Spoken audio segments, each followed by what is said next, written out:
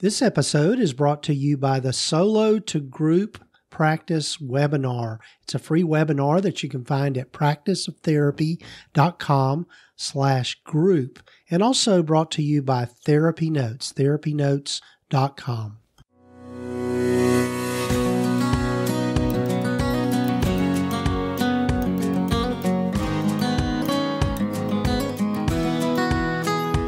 This is the Practice of Therapy podcast with Gordon Brewer, helping you to navigate your private practice journey.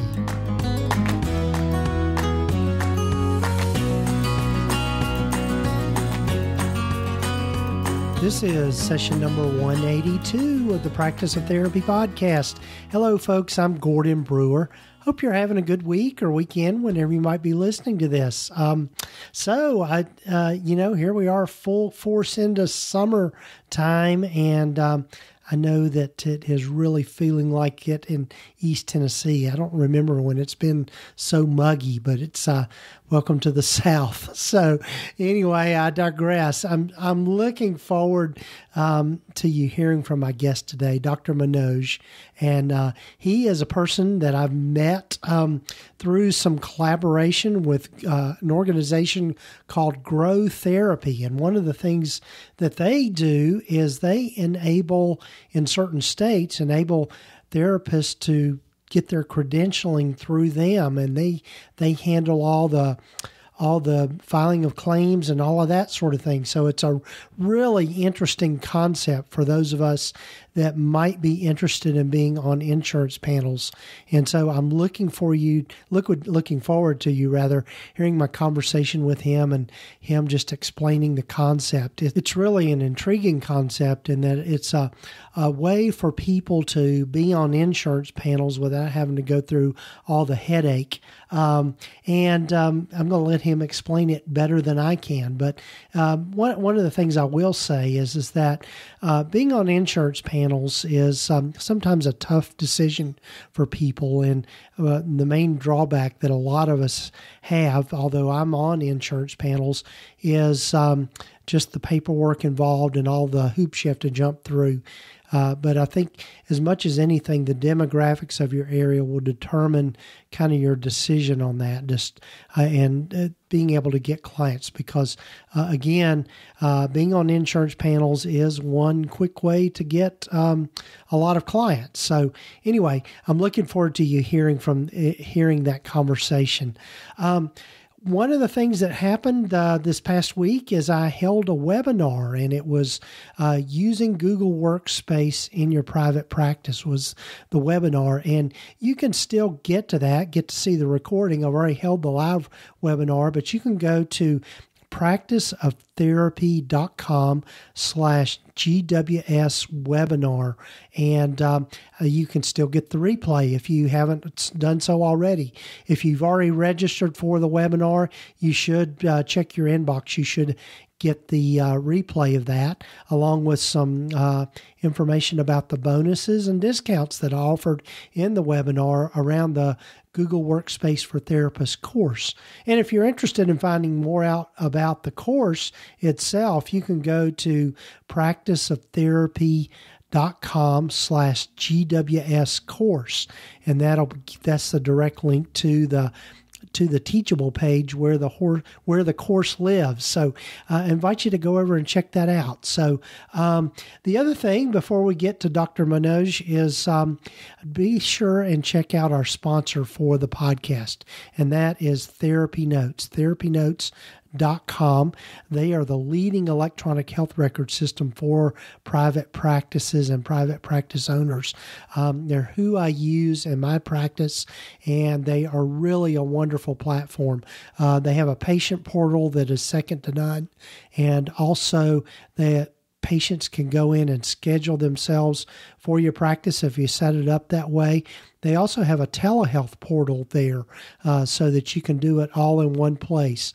It will file insurance claims for you, all of that, and it just adds to the automation and productivity for you in your practice. So be sure and check them out, TherapyNotes.com, and be sure and use the promo code Gordon, just Gordon, and you can try them out for 2 months without any cost to you. You can try them out 2 months for free.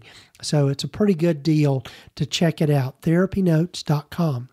And so without further ado, here is my conversation with Dr. Manoj from Grow Therapy.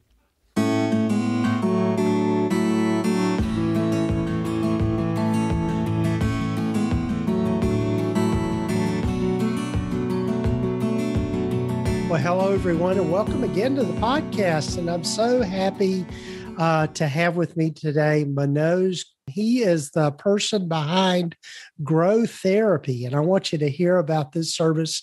Had a conversation with one of his colleagues about a week or two ago, and just really excited about this new resource for therapists. And so, Manoj, welcome, and glad you're with me. Thank you, Gordon. Very excited to be here. Yes. And so as I start with everyone, why don't you tell folks a little bit about your story and how you've landed where you've landed, and we'll take it from there. That sounds great.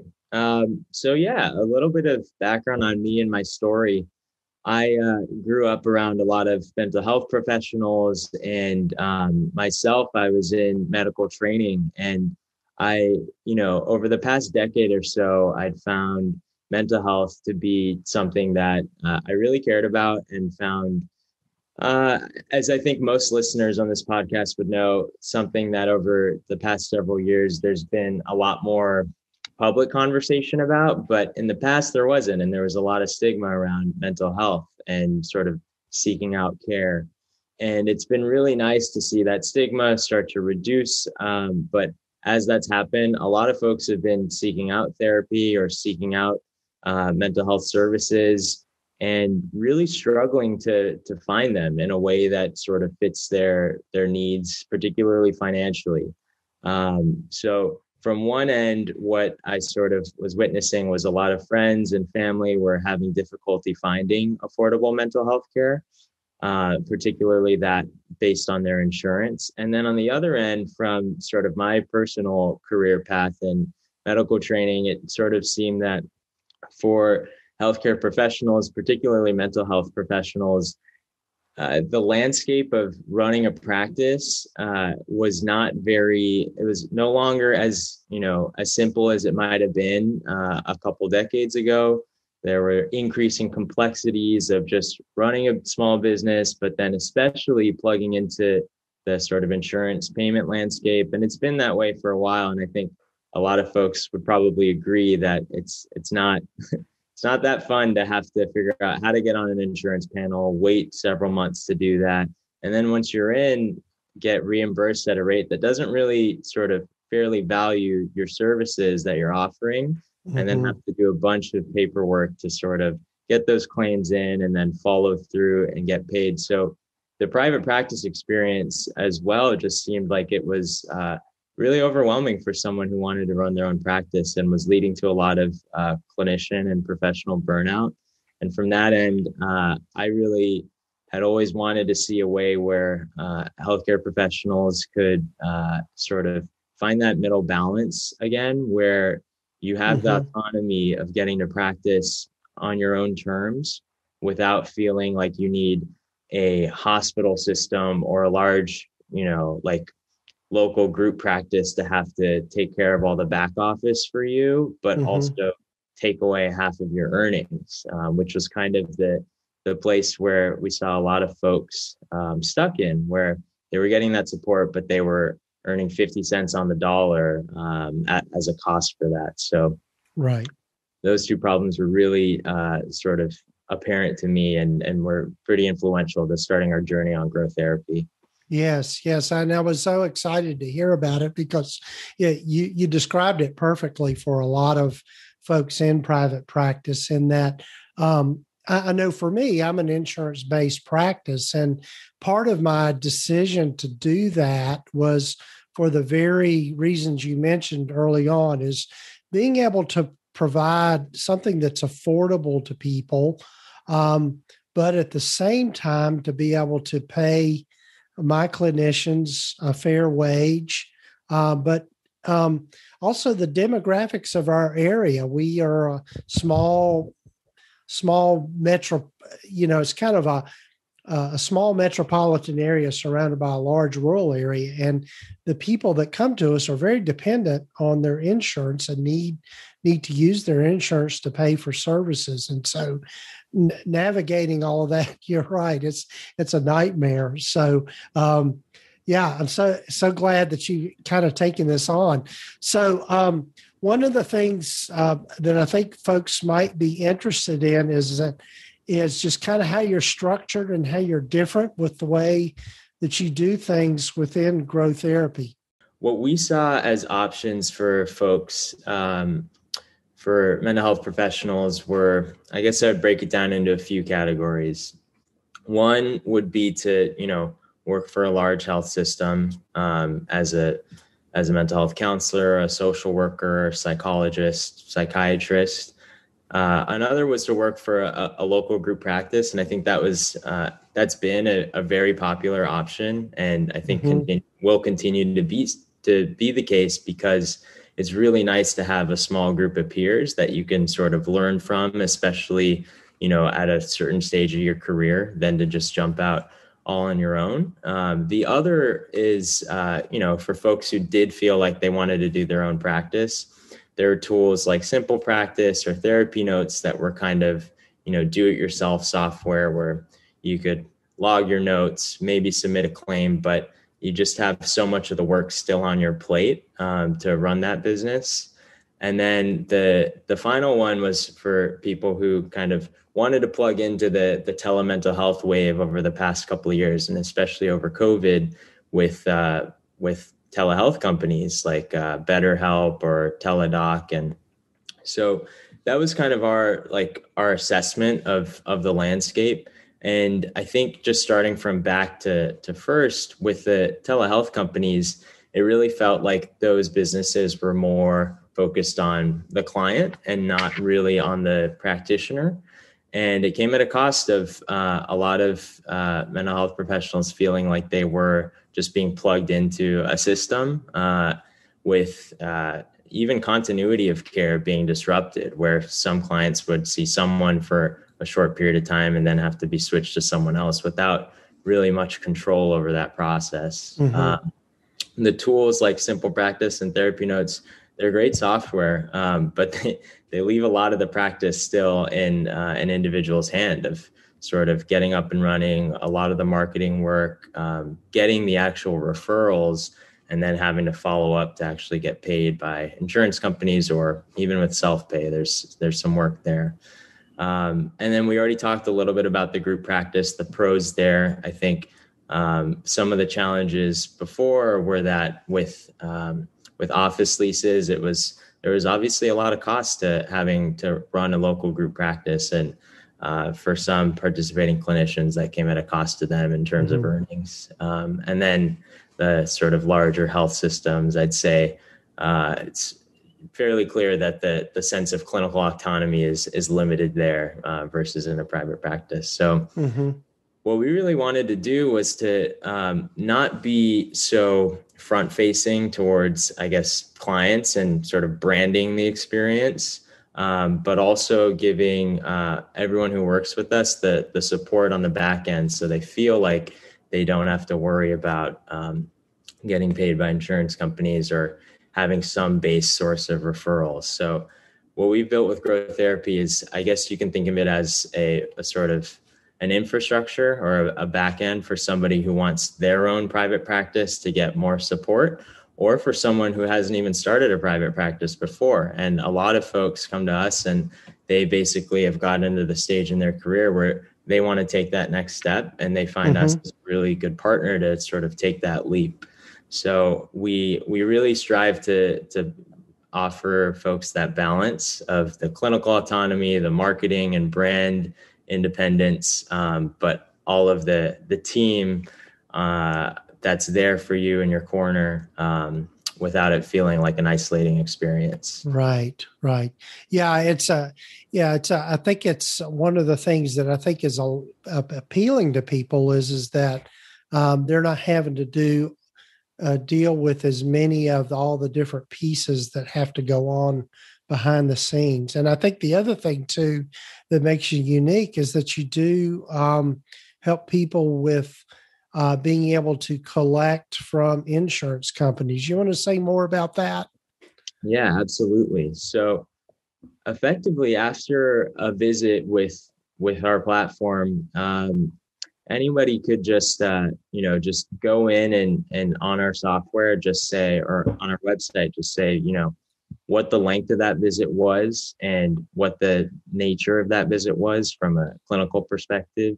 If you have somewhere you take notes, you can keep it on that platform. If you want to add your note into our system, that's great too, as long as there's something somewhere. And then from there, we offer an estimated time of when somebody can expect it to get paid and how much that would be based on the contract that we have with the insurance company that everyone plugs into. And from there, that's about it. Then our team sort of takes over, submits the actual claim, does all of the follow-up to make sure that the claim was cleared, and then checks in with the insurance company to make sure it gets remitted, and then it goes straight to all of our participating practitioners' accounts. Wow. Yeah. So it's basically when just thinking about the model of business there, the structure, people work as contractors for Grow Therapy. Is that correct? Right. Okay. Yep. That's the technical relationship. Exactly. Yeah. Right.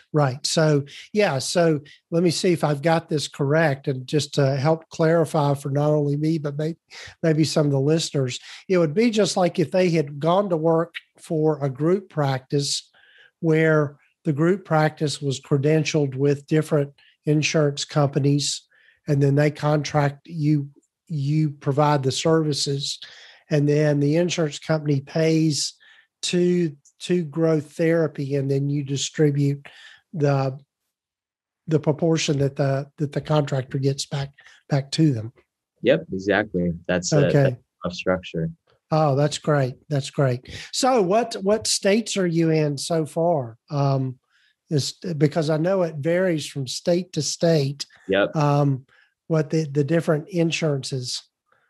That's a great question. So we started out in Florida, and we built a pretty large community there of close to 350 mental health professionals now. And we have a nice, thriving, supportive online community where folks, get advice from each other on clients, or have peer support groups, or share referrals amongst each other, which is growing really nicely. And we've been excited to see that over the past year. And so now we're really thrilled to share that we're now moving into a handful of other states. And we've been launching in Georgia, the DC, Virginia, Maryland metro area, and Pennsylvania. And that's been some news just over the past month or so.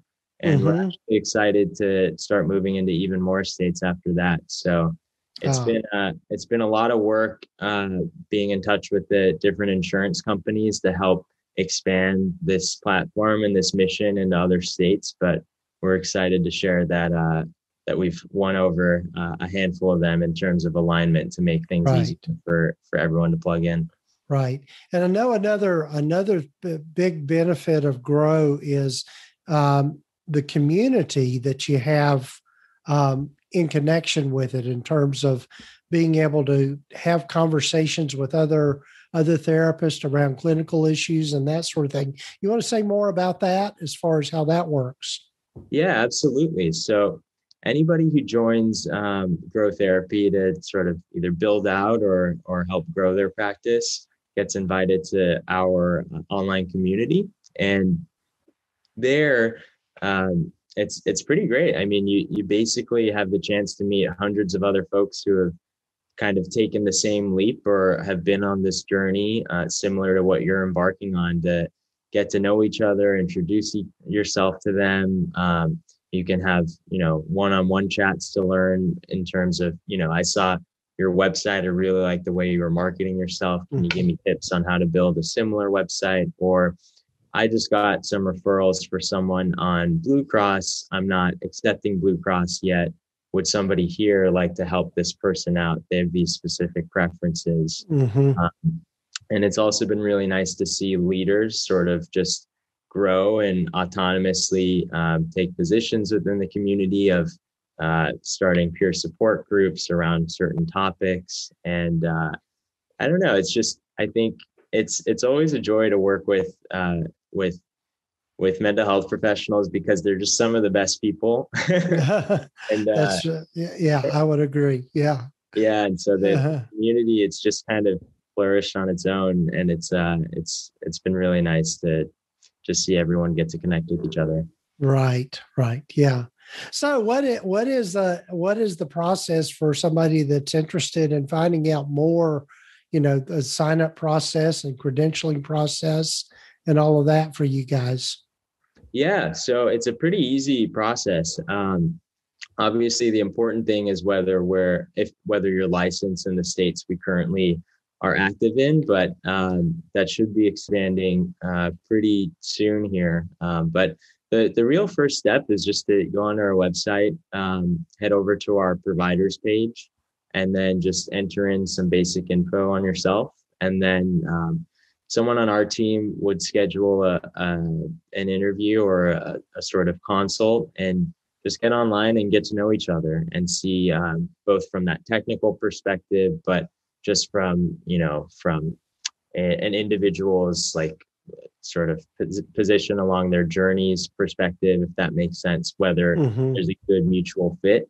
We definitely want to help sort of guide and navigate folks to make sure that growth therapy is a good fit for them, because it's not for everybody, but it is for the folks who are ready to either take that leap into private practice or are already there. So it's really just that first call with someone on our team.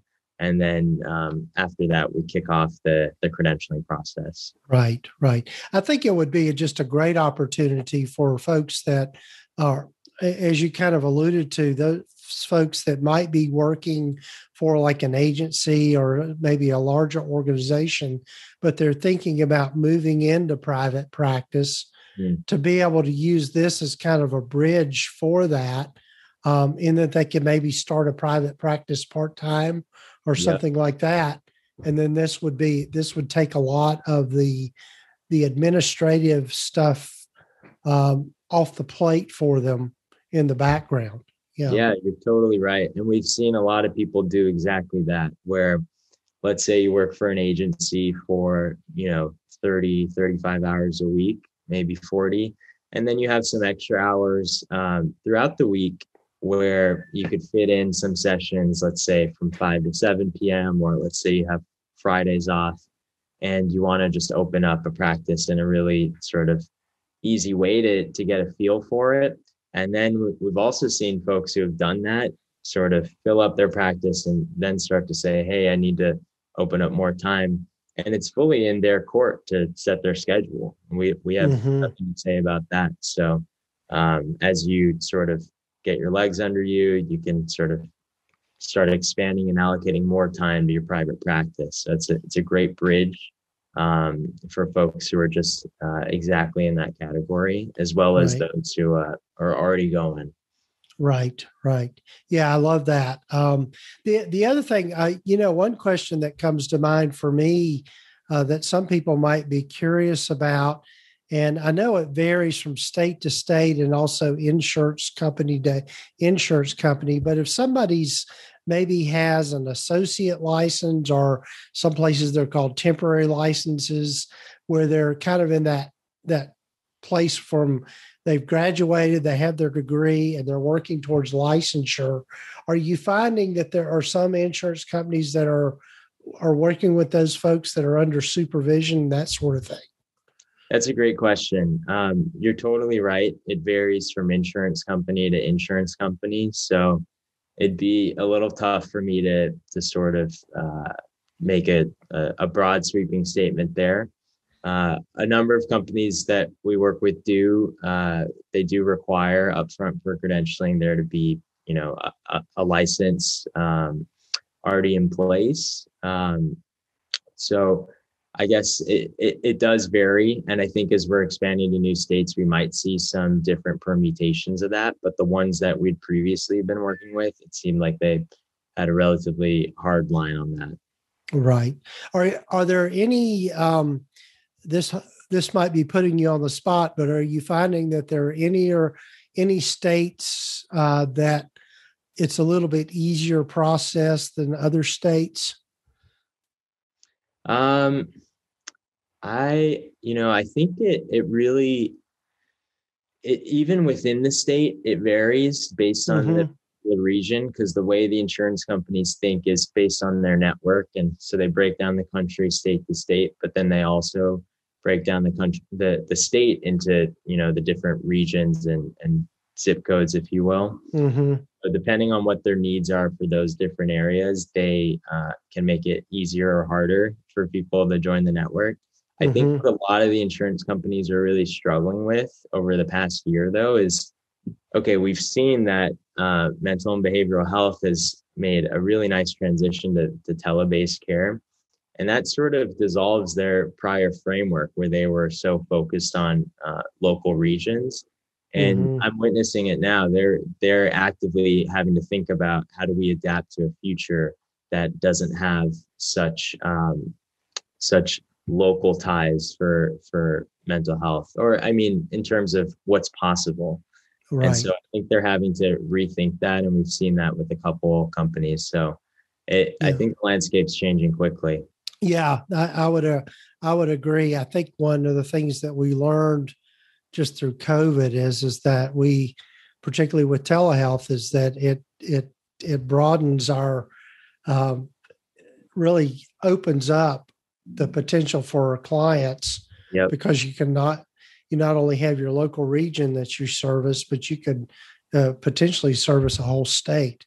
Right. And so being able to think about that kind of marketing, we recently redid our website around the first of the year, just did a complete overhaul. And the person I was working with, Daniel Fava, I told him, I said, we've got to think about our SEO on a state level rather than just a local level at this point. So again, it's and I know I'm sure that's something that's on your radar as well, as just SEO and making sure that people's names come up in Google searches and that kind of thing when they're searching for therapists. Yeah, absolutely. Because even though we don't, take the brand for any of our providers, they keep their own brand. We do like to help give them referrals, and that's something that they really appreciate from us. So that's important for us to think about and optimize for them. Yeah, that's great. Well, Manoj, I think there's probably just lots more we could talk about, but I want to be respectful of your time. Tell folks how they can get in touch with you and where the website and all that. Yeah, absolutely. So you could just go to growtherapy.com/providers. And that's GROW therapy.com/providers. And that'll give you everything you need to get in touch with us. And we look forward to hearing from everybody. That's great. That's great. And we'll have, of course, links in the show notes and the show summary for everyone. Well, I'm sure people will be hearing more from you, Manoj, and we'll, I'm looking forward to hopefully doing this again.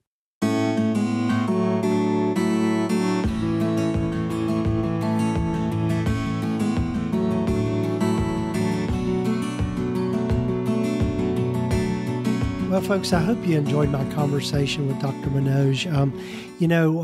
One of the things in just doing a lot of the collaboration I do with different organizations and different businesses is I get to meet some really cool people. And one of the things that I'm looking forward to is Grow Therapy has asked me to lead one of their community AMAs, Ask Me Anything sessions, and that's going to be coming up in a few weeks, and I'm looking forward to that. I probably ought to do a podcast on what I talk about, and that is just about having a podcast.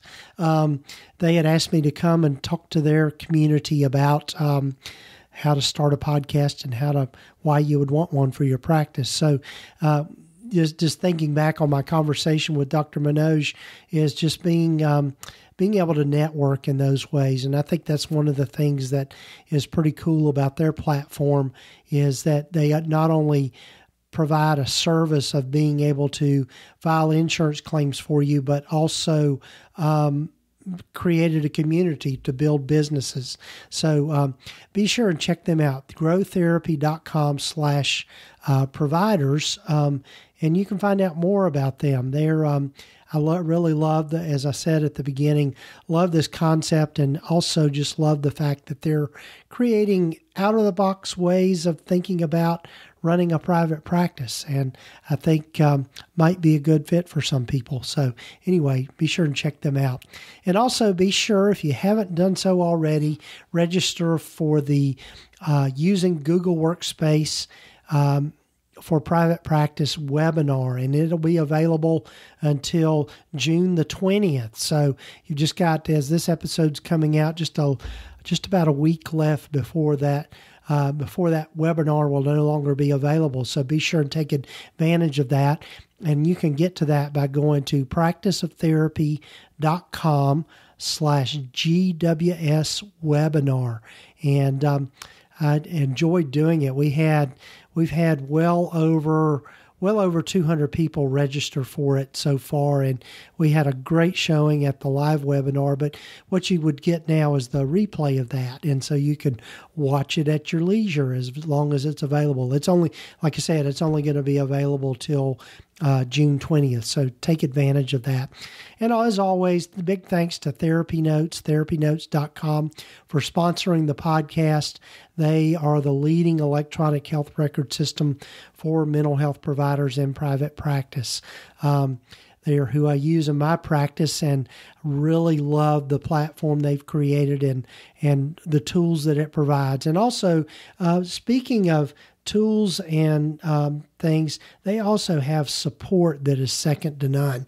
When you call them up to get a question answered, they respond to you immediately, and have just tons of tools and blog posts and information about running a practice on the back end as well. So be sure and check them out, therapynotes.com, and use the coupon code, or the promo code rather, Gordon, just GORDON, to get 2 months free of their services. So thanks, folks, again for joining me for this particular episode. I'm really excited about some upcoming episodes. I've got interviewed some people earlier this week, and it was just I'm excited for you to hear from them and my conversations with them just around these different topics. And, as a side note here, if there's a particular topic that you would like to hear more about, just in this private practice space, give me a shout out. Just email me at Gordon at practiceoftherapy.com, and give me your suggestions, because I'd love to hear from you. Or if you feel like you've got a topic that our listeners would be interested in, you can apply to be on the podcast. I get a ton of requests. Not everyone makes it onto the podcast, but if I feel like it's relevant and relevant to our niche, I will certainly send you an invitation to be on the podcast. And you can just go to the website, practiceoftherapy.com, and you'll see links there for the podcast. And if you'll scroll down on that page, you'll see the application, be a podcast guest. And you just fill out that Google form, and it will notify me, and I'll look at it and see what you have to offer. But anyway, hope that too, even if you're just enjoying listening, I hope that you'll be sure and take time to subscribe to the podcast and also leave us a review and a rating. That only helps for other people being able to find us. This podcast is just growing immensely over this last year. And, for some it might be a small number, but for me it's pretty huge, is getting over 5,000 downloads a month of the podcast. So thank you all for listening in. That's a lot of listeners. But thank you for being with me on this journey. Take care, folks, and we'll talk to you next week.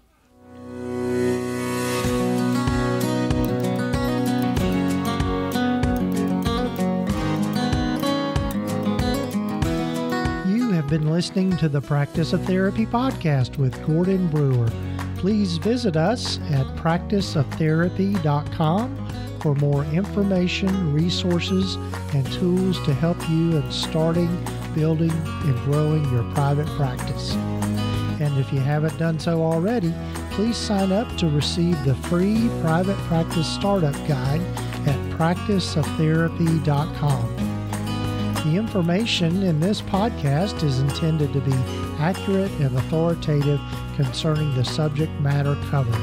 It is given with the understanding that neither the hosts, guests, or producers are rendering legal, accounting, or clinical advice.